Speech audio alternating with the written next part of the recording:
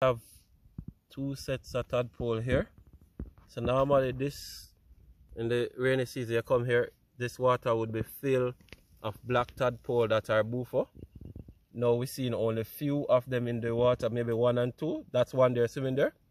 That's the buffer. That's the introduced cane toad. And the other that you see there is the Cuban tree frog tadpole. So normally you'd come here and you see tons of of buffer. Now you're seeing Cuban. So you know they're either eating the eggs or they're eating the tadpoles, whatever it is. The Cuban, I know the dominant one. So the question is, what is the impact it is having here? Because these guys are mainly carnivores. So when the adults come out, they're going to be eating our lizards, snakes, or you name it. So as you can see, we got a problem. Oh.